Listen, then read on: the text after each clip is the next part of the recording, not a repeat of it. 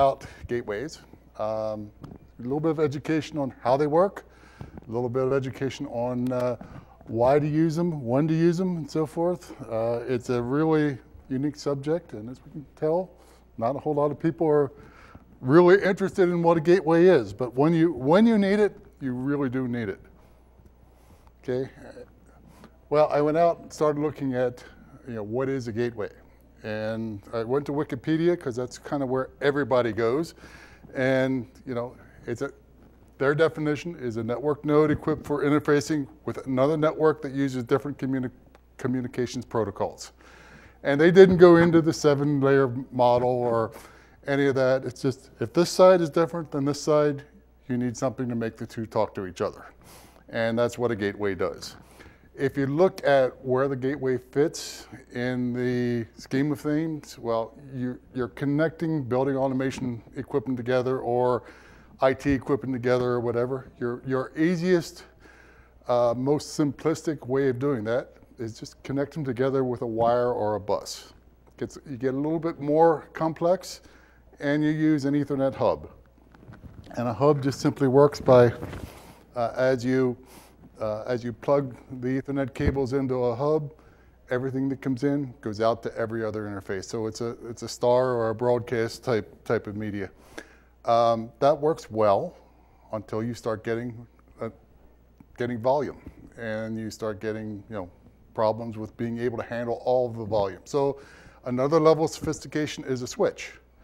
A switch is built on the same kind of technology that a hub, except you put another layer of intelligence in there. The transmissions only get repeated to where they need to go. So there's some intelligence about the addressing scheme and so on and so forth that helps to control the amount of traffic and the volume of traffic. And then you get to a gateway. Well, a gateway and a router are, depending who you talk to, kind of synonymous as far as the wording and so forth. And the router gets involved when you have to do all those previous things, plus you have to do some translation somewhere along the line, because the two protocols are just simply not compatible with each other. The easiest thing to think about, almost everyone has in your home, is that gateway that you have for a cable network to put your computer on the cable network.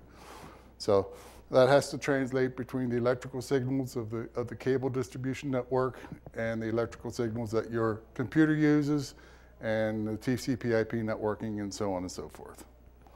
Well, where does BACnet come in? Well, it's the protocol that is ubiquitous throughout the building automation industry. It's pretty much the standard that everyone has settled on. It's not the only thing that's out there serving the industry. You'll find, if you look for it, quite a bit of Modbus. You still find LawnWorks out there and so forth. So there are more things than BACnet, and a lot of these other things are, serving very specific roles. So, you don't want to do the obvious thing and throw everything else away, put BACnet in everywhere. You can't afford to do that. So gateways come into play.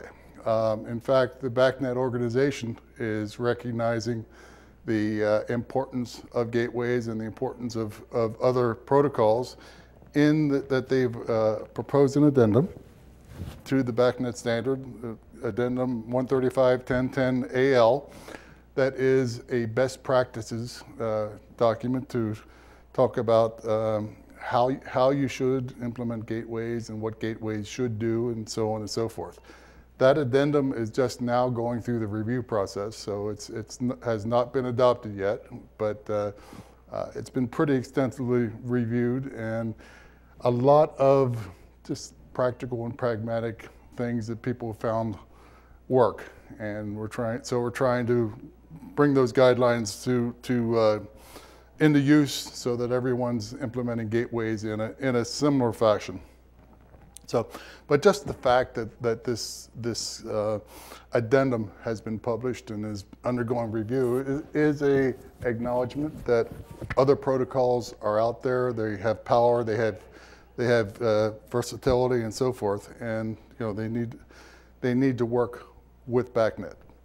So the mechanism within BACnet that you use to connect multiple networks or multiple protocols is called a BACnet router. A lot of times it's used to just simply connect multiple BACnet networks. The concept of a network in BACnet is different than your traditional TCP/IP network concept. And just think of it as kind of a BACnet unique function of a network or description of a network that kind of overlays the TCP/IP network. And that's if you're in a pure BACnet environment.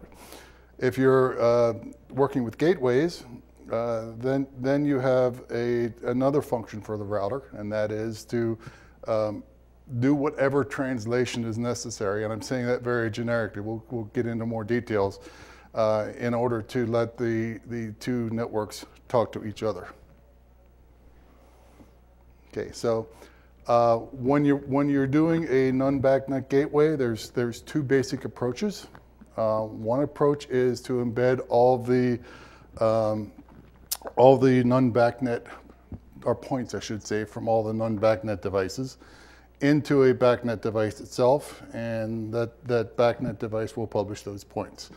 What you end up with a lot of times is a device that is huge as far as the number of points that it has in it. Gets the job done, works very efficiently, but sometimes it is a little bit harder to work with. The direction we're heading is that all non-BACnet networks are published through a virtual BACnet network. And so each non-BACnet device will have a equivalent BACnet object, looks, smells, and acts like a BACnet device. It's just simply hosted in a router or a gateway product. And then, of course, all the points for each of those devices get published underneath the device. Well, what does a gateway look like? How does it come about, and so forth? Well, you have two networks that are different protocols. One of them, in this case, because we're talking about the BACnet world, one of them is always BACnet. The other one can be virtually anything else. And what the gateway needs to do is figure out how to get from point A to point B and back again. Well, BACnet controls everything that you can do and should do and so forth in the BACnet world. The other protocol might have a standards organization controlling it. It might not. It might be a de facto protocol that's out there. And the engine of the gateway itself has to do everything that it needs to do to keep both of those worlds happy. And in most cases, what gets done is up to the developer. There's no rules out there that say, well, how do you go about doing this, or what technologies do you use to do it? It's really up to the developer to make things happen, keep both of those protocols happy at the same time. Well, what kind of things do you do? Well, some of this I've already said, but you do translation. It might be address translation at the very low level. It might be data object representation translation. It could be timing that needs to be adjusted. It could be all the above, or many more things. In some cases, there is no direct translation between your BACnet world and your target world. And in that case, the gateway engine may need to emulate some of the objects. A perfect example is the BACnet priority arrays. BACnet is the only protocol I know of that has a structure of priority arrays in the way that BACnet has it. So in the case of the gateways that we develop, we have to, internal to the gateway engine, emulate those priority arrays. The other thing that's very, very important is the gateway needs to do appropriate error handling and so forth, so that if there is a function that your BACnet system asks for, your foreign network doesn't handle, doesn't accept, whatever, you need to make sure that you at least return an error code. The BACnet knows that you are acknowledging the existence of a request or of a transaction, and so that you can then take the appropriate actions to keep the system sane, if you will. Well, when do you use a gateway? Well, we've talked a lot about when two protocols are different, need to talk. And that could be two systems are different and need to talk. That's okay too. But you look at, well, what drives you that direction?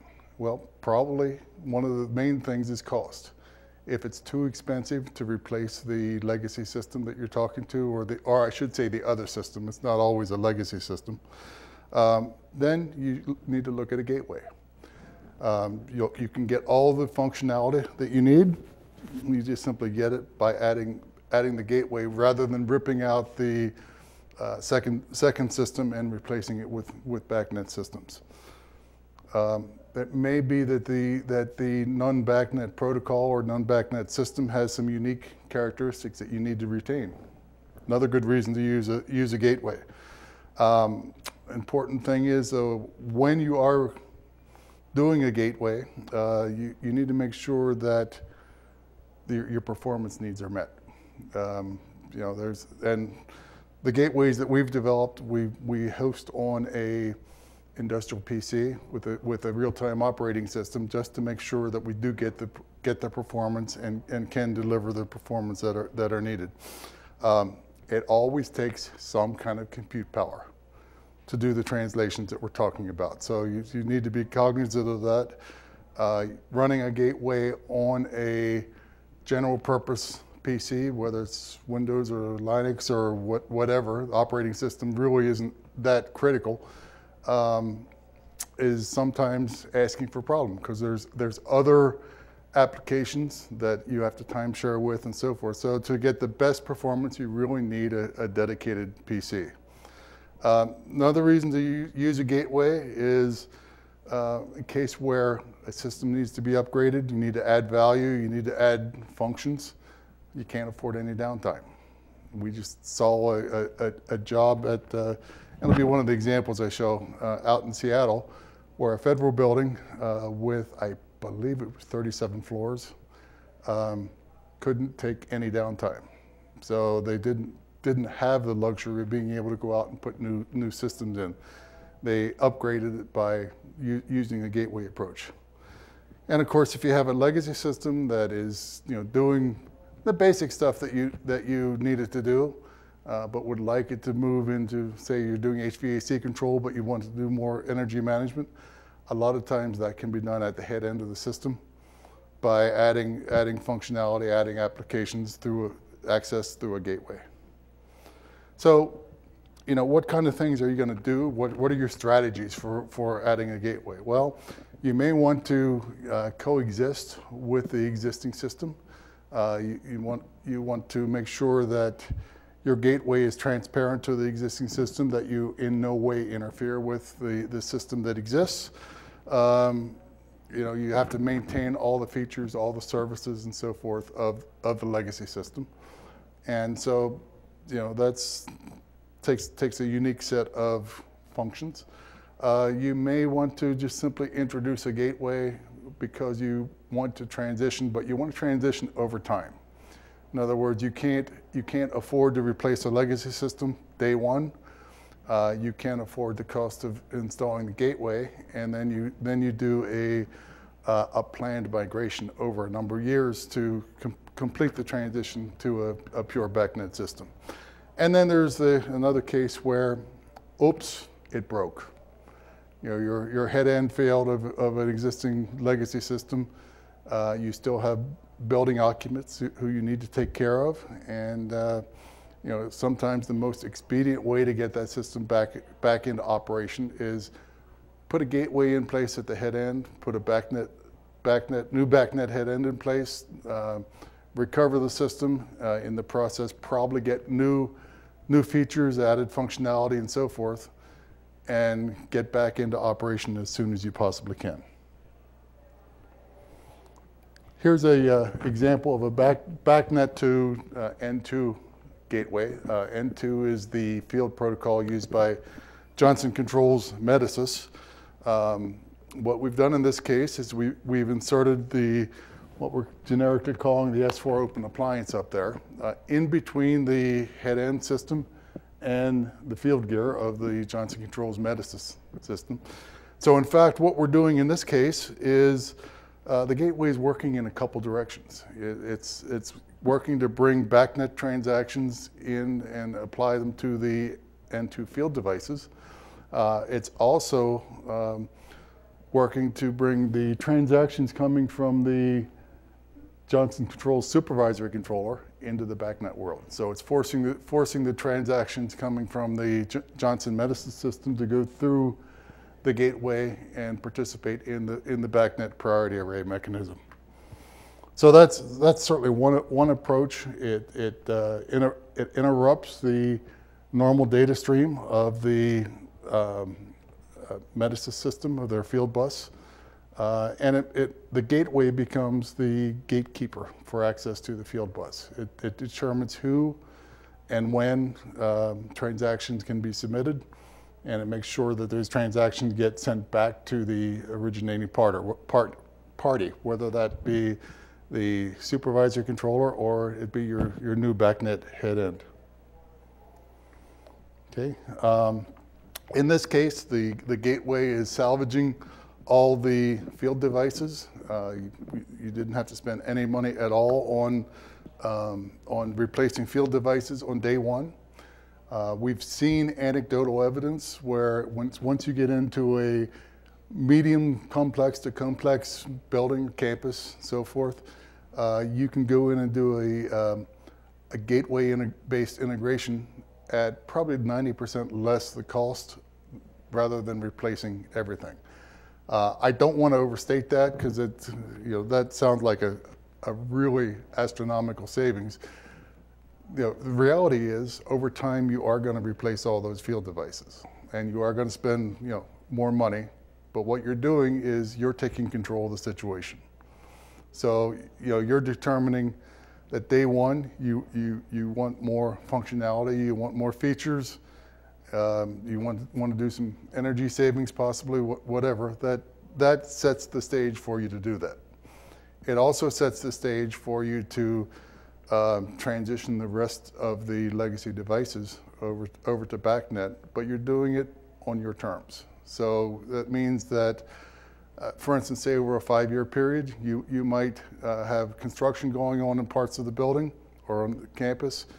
Well, when that construction is going on, it's an opportune time to replace the legacy controls in that part of the building, and so on and so forth. So it's a initial investment that you make, but a lot of times it is really the initial step that gets the ball rolling towards a total upgrade of your building in a very cost-effective manner. As far as how are these things addressed? How is your legacy devices addressed? Well, the BACnet N2 router, in this case, publishes to BACnet IP. It uses the model where we set up a virtual address or a virtual network, virtual BACnet network, if you will. And all the N2 field devices each get published as a BACnet device with all of its associated points published under it as as standard BACnet objects. What do you do to make sure your installation is successful? Well, you look for products that have a track record. You look for integrators that have a track record. It takes a unique set of skills for the integrator to be successful.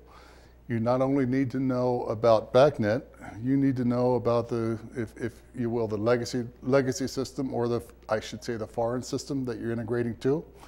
A gateway can do a fantastic job at finding all the devices and publishing all the points and so forth in this foreign network.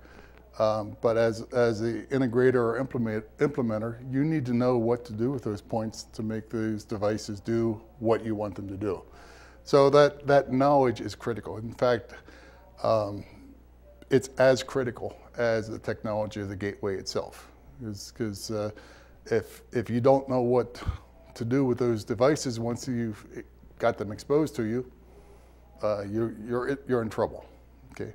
The other thing that is very important is make sure that you validate the integrity of the foreign system or the foreign protocol before you start the integration process. It's the old garbage in, garbage out system principle. Now, if that foreign system is not working when you start the integration process, you're not going to force it to work by putting a gateway in place.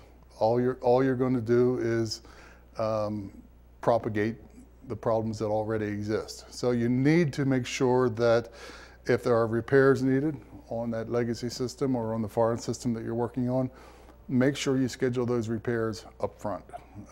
In fact, one of the things that we coach our integration partners on is, if possible, when you do your contract, set up the contract in such a way that you're the building owner or the building operator delivers to you a working field gear on a working field network and so forth, and that sets up a line of demarcation.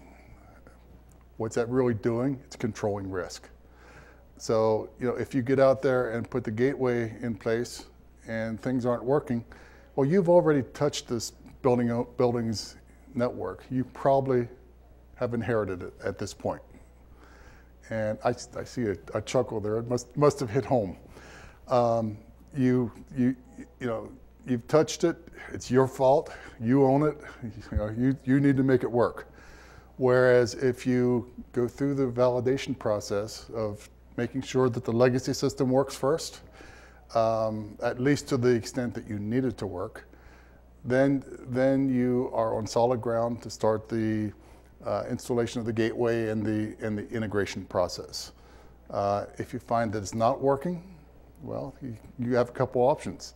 If you properly set up your contract, you have the ability to go back to the building owner and say, here's what you told me you were going to give us. Here's what we have. They don't match. We can't continue until that's fixed. One of two things happen: change order, and if you have the skills to fix it, or push it back to the building owner and say, I'm going to go do another job until you fix this network, and we can come back in and finish our job. So, and we found a lot of cases where that has really proven to be very valuable guidance, because once you get in there and you start trying to fix something that's broken, if you're doing it ad hoc, you can spend lots and lots of time, and time translates to dollars. Here's a example of a, you know what, I need to go backwards. Hold on one second.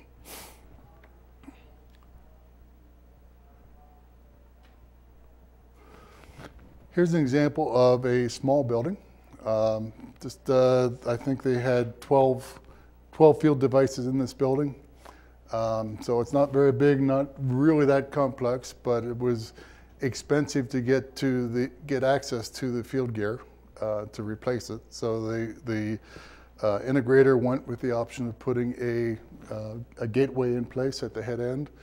The supervisor, controller, and so forth had failed, so everything in the building was in manual. So with a relatively small amount of effort, they got control of their building back, and could manage what was happening within the facility. And that was all done at the head end using a gateway. This is the other extreme, behemoth of a building. This is the Jackson Federal building that I mentioned earlier. The controls portion was actually a small portion of the total project. I mean, this was a project that took this 37-story building, replaced every window in it, put a lighting control system in it, replaced all the mechanical systems, and then did a controls upgrade. So our partner was involved with the controls upgrade part of it. It had 2,300 government employees and contractors in the building. They did not lose one day of work, of employee work. They did not have to displace any occupants from their workspaces in order to get the work done. So it was quite a success story. To make things even more complex, the building was full of asbestos. So the contractor just couldn't get out there and diagnose problems with wiring or with field controllers or whatever without a major undertaking of asbestos abatement and so forth.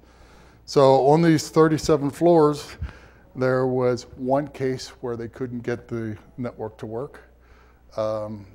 They had to bring in a asbestos abatement specialist and clean up one area above the ceiling. They found out that from day one there was a wiring problem that just had never been diagnosed and fixed, and took care of that. So anyway, this was about a 1.5-year project that they went through, and turns out very, very successful by any measure that you want to look at. They added features. They came in within the cost that they were supposed to. Minimal interruption to building occupants and so forth. They clearly set a migration path to BACnet, set the stage for ongoing operational savings, and improved comfort for the occupants. So everything that they set out to do, they achieved on this one. Questions? I know we went pretty fast, Steffi, didn't we? It's easy to do when you're talking to only a couple people. Questions, comments? Looks like we're done. Thank you, everyone.